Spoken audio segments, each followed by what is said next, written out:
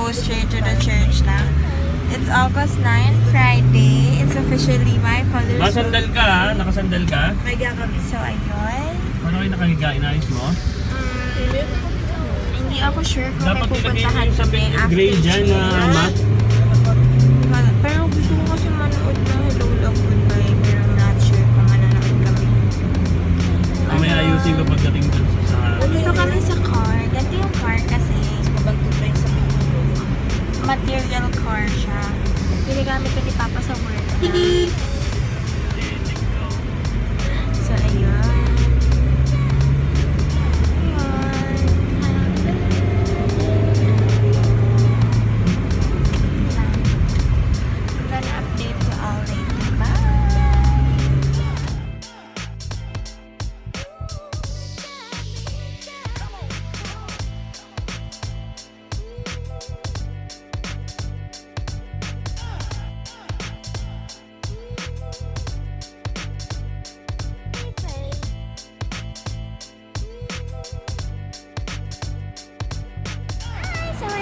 Already.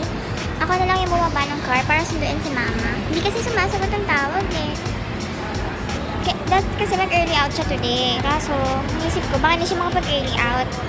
It's holiday kasi dito. Eid. I don't know what Eid is. Pero sabi ni Mama, parang Christmas sa kanila. I'm not quite sure. Correct me if I'm wrong. So yun, I'm just gonna pick my mom. Okay.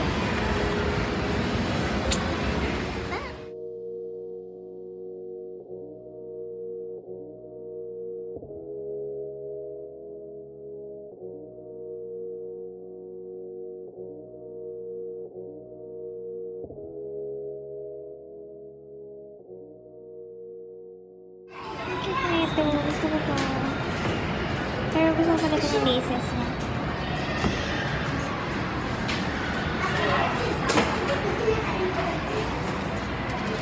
Tara na! Pwede ka mo mag-early out? Yan, that's my mom. Go, ma. So, ayun. Hindi ko makapag-out yung mom ko. Kasi ang dami pang tao. So, yeah. This is where my mom works. Ang tagal niya na dito. Ito yung first work niya sa Dubai. And until now, hindi siya umalis. 8 years na siya dito, 9 years. Ayun. Ano na siya, manager na siya, store manager. Ayan. So, yung shoes ko, ano rin yan, what do you buy, Steve Madden? Perks of having a mom who works at Steve Madden. So, naging better yung collections nila. Lalo na sa bags.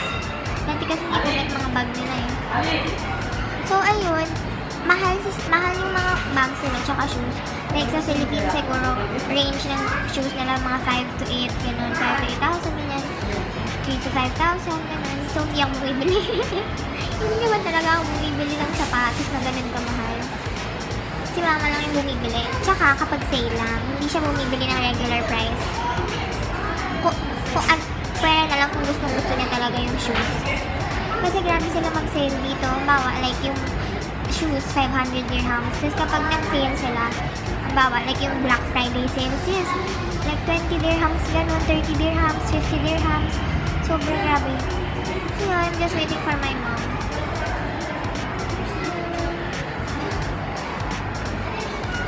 Let's go?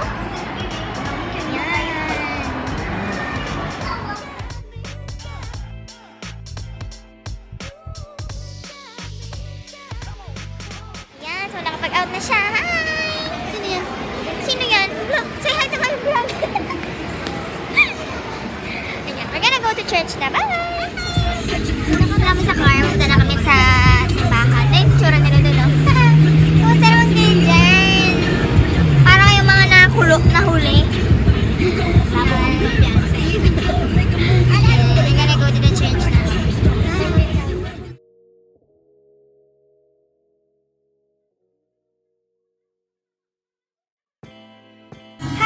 So, the mass is done and andito lang kami ngayon sa car ng ka-couple for Christ nila Mama and they're still outside, nag-i-invite sila kasi I think they have an event or they have a talk. So, pinapasok muna kami dito kasi sobrang init sa labas. As you can see, I'm sweating. Tapos so ayun, I just want to talk about the mass kasi I really enjoyed it. Like, feel ko sobrang relevant niya to what is happening to me right now and to what most people is probably going through. What? Yeah.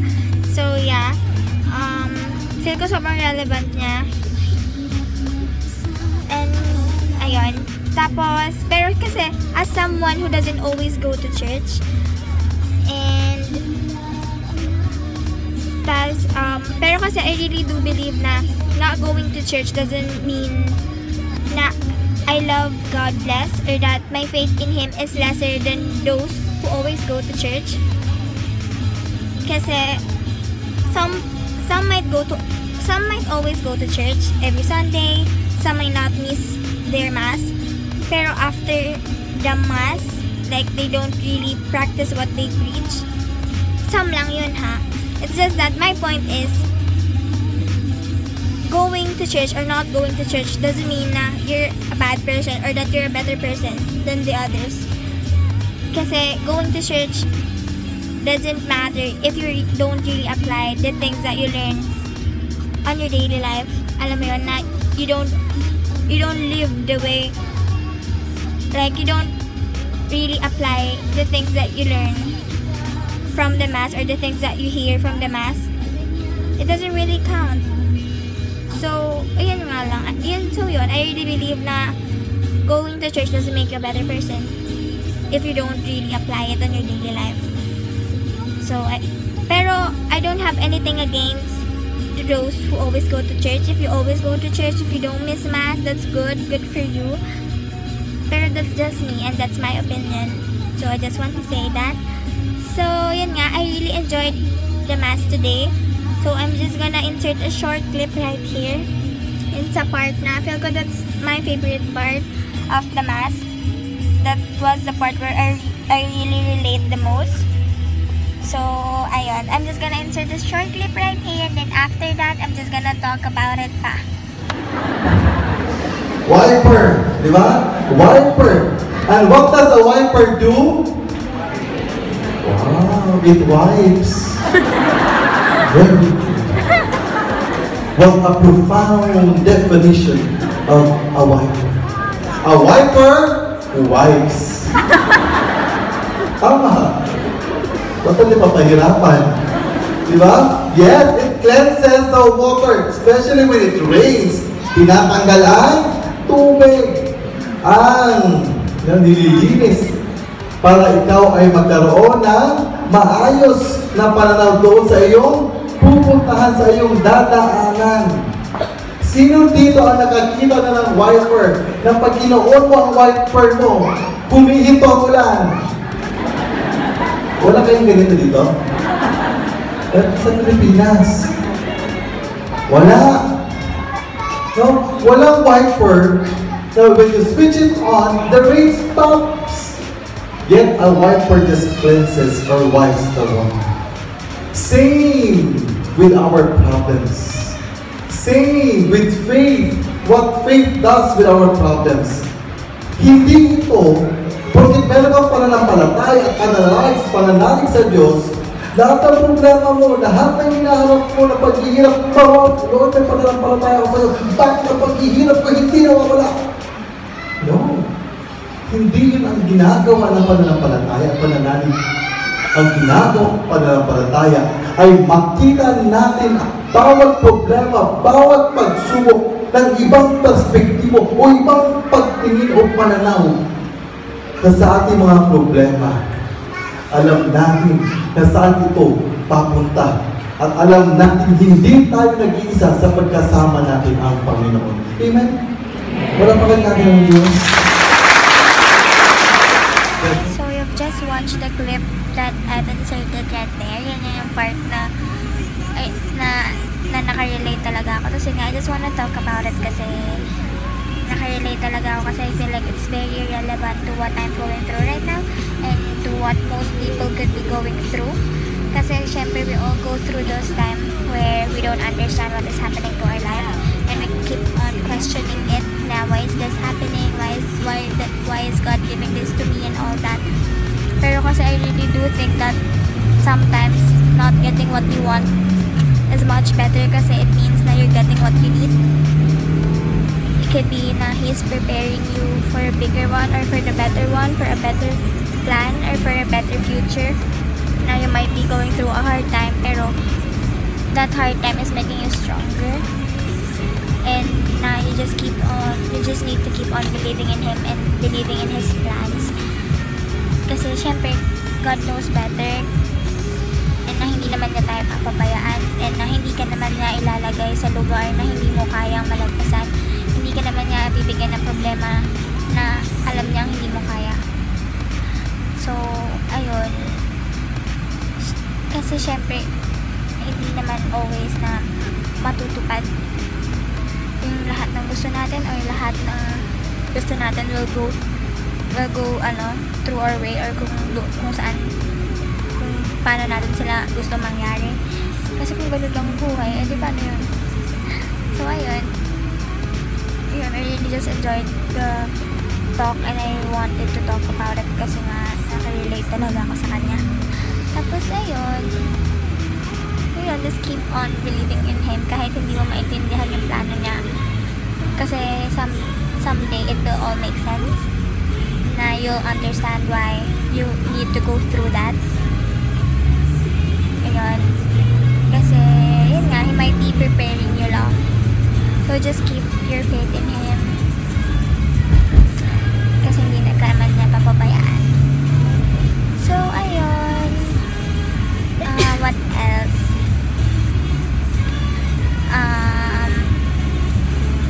So, ayun nga. That's all. And I hope that I made sense. So, kung meron ba dyan na you don't understand what you're going through or you just feel like everything is going like, kumbaga, if you're feeling like the world is conspiring about you or na sobrang puro mali na lang yung nangyayari, just hold on. It will get better. It does get better. And just keep on believing in him na there's a reason behind your struggle. It might be it's just making you strong kasi you need this one. Kasi alam mo yun. And don't always look just like straight ahead. Wag lang all the time. Try to look sa iba't ibang perspective. Alam mo yun, kumbaga iba't ibang apply. Kumbaga, i-try mo siya tingnan in other ways para mas maintindihan mo kung bakit nangyayari sa'yo ito. Kasi kung diretso lang, ang makikita mo lang yung problema na gano'n, hindi mo siya maiintindihan. So, ayun lang. Just keep on believing in him kasi hindi ka naman niya papabayaan. And if ever na you feel hopeless, it's really not that hopeless. And it does get better. It always gets better. If it's not yet better, ibig sabihin hindi pa tapos. So, ayun. Yun lang. I hope that I make sense. Ayun lang. Bye!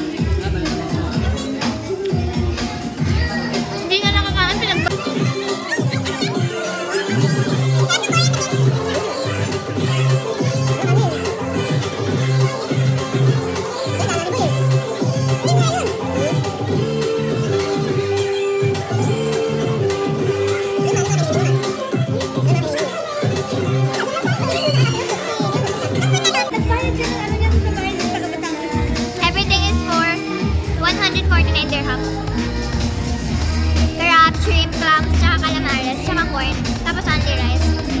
Tapos may 2 liter ng juice. Soda pala, soda.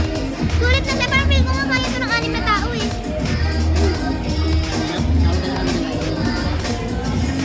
Kanin agad, pang inasal lang. Nasa akin lang dito. Ano kasi yung ano ko, pwesto ko puro kanin.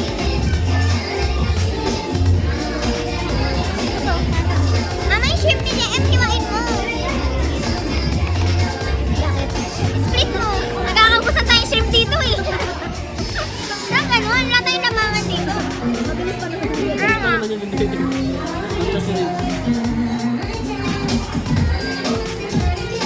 Ang feel ko, ang dali lang nito. Butter lang talaga ito tsaka salted egg.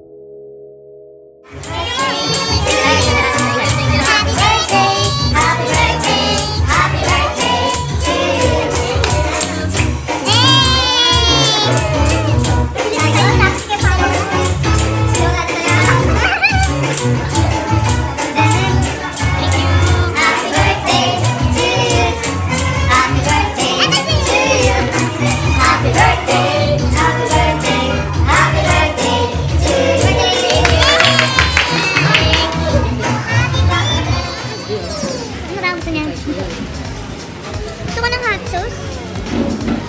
Ano ba hot sauce? Matas ka na tayo. Kaya sa akin pa daw.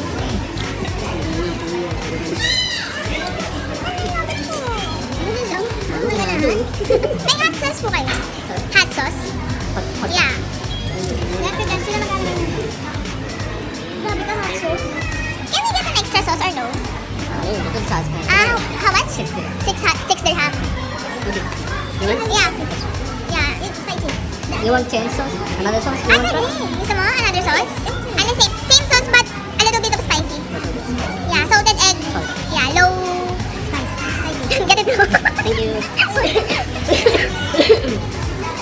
Saan ang taste sauce mo? Gaganong wait na eh.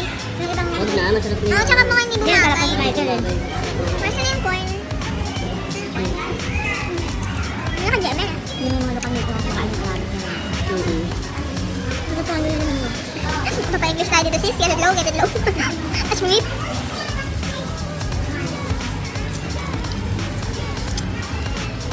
Ako bang hindi ko na binubuksan yung sikit-sikit na. Hindi iba talaga gusto nila. Ano naman yan? Binubuksan nila. Yung mga ganyan, lapot sa ganun. Oo din. Ayan. Baka nang ganyan ano eh. Yung sobrang taba ng ano. Ang sobrang taba, yung alige, yung orange. Makin yun. Yung kila baby, maliliit lang yung tinda nila baby tahong. Pero pag pinilito mo yun, sasaw mo sa sukat, sarap lang kakain namin. Wala nang tapon-tapon yun, yung puno lang. Kaya malutong na talaga. Potential na. Ay, ganito lang yung maliit. Super liit lang siya. Yung ano, yung shell lang, yung cover lang tinatapon.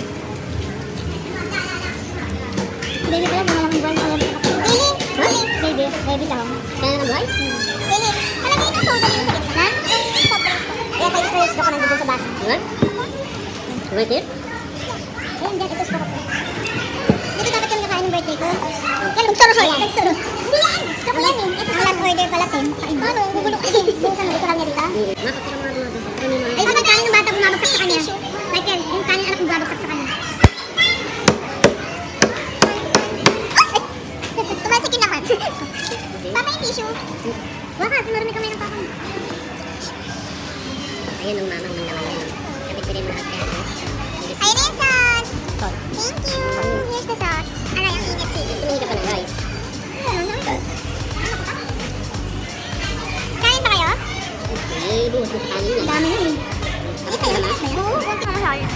mag-on. Wag, dito sa galing natin si mama doon. Nakakapagano si mama. Hindi, mag-sanggipsay tayo sa bahay. Diba, may kalan ako doon na. Kain ng kain. Eh, paano mo bibili yung maninipis na ano? Ipapakat. Pork. Di ba sa Weston, kinakat naman nila sa gusto mo yung ano, yung pork na liempo? Sino mo ako itong malabikon na Hindi yun? naman malabikon, like yung manipis lang. Yung sa iba kaya, makapal talaga. Hindi yung sanggipsal naman talaga, thick yun. Anak, magsabaw. Pero ako gusto ko manipis. Saka mas gusto ko beef. Galing malulog. So, mas gusto ko beef kasi yung pork nakakaumay. Parang dami mong kinakain, nakadalawang gloves ka pa. Mukha niya ba na yun? Kumakain siya na ayun. Ayun ang ano niya.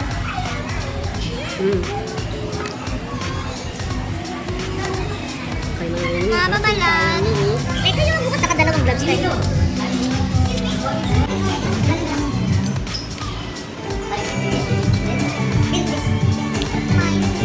Diet. Ano yan sasabaw yung anak mo? Ayun na rin. Ano yan sa'yo? Ayun lang sa malas.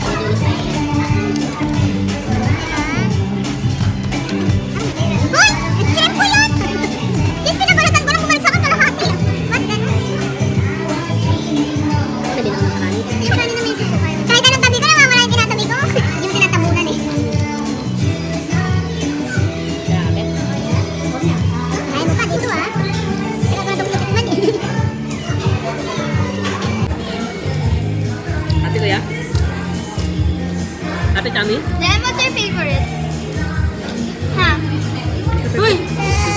Sleep and the juice. Juice? You don't like this one? Saka yung mais, masarap. Oo, sarap ng tap kami. Sabi. Bakit gusto ko? Ang pretty. Pero parang ang bulky niya, diba? Kasi isip ko kung ito eh. Kung white one. Pero gusto ko palitan yung laces niya. Kasi ayaw ng laces na. Ang pretty. Pero parang ang bulky.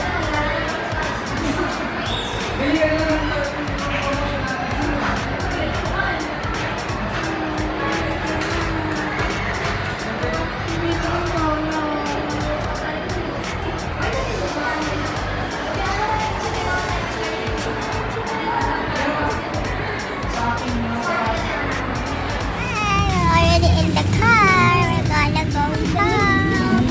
I'm very tired. Ang sakit na pa ako. Hindi ka naman sa simbahan.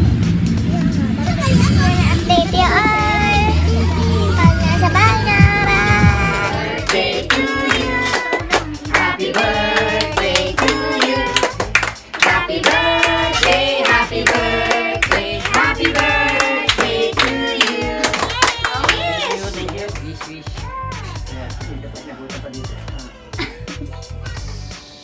Yay! Thank you, thank you. And this house will exist happiness and health and make your little life yours. Peace be to this house and to all the girls here in the name of the Lord. Blessed be God forever. When Christ was blessed through the Blessed Virgin Mary, He made His home with us. Let us pray that He will enter His home and bless it with presence. May He always...